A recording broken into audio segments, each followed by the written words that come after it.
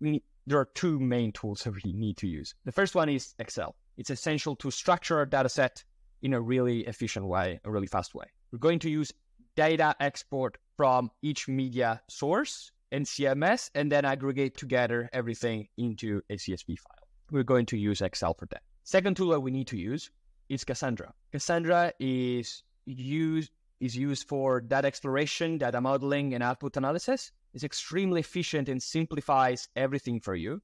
There's no coding skills required to start a marketing mix modeling project, or not even statistical skills. Cassandra is really cool because it allows you to have 15 days free trial. And because we're doing everything in one day, it's going to be completely for free for you. Now, let's see what are the tools that are nice to have. Like, for example, Supermetrics. It's super useful to automate data exports from your marketing data sources and centralize everything into Excel.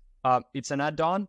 In Cassandra, for the freemium feature, you have also API connectors that you can use. But today, I want to dive in a really free and easy way in which you can start. Then if you want to improve it, there are always paid plans that we can opt in. So let's start with the second step, how to structure our data set.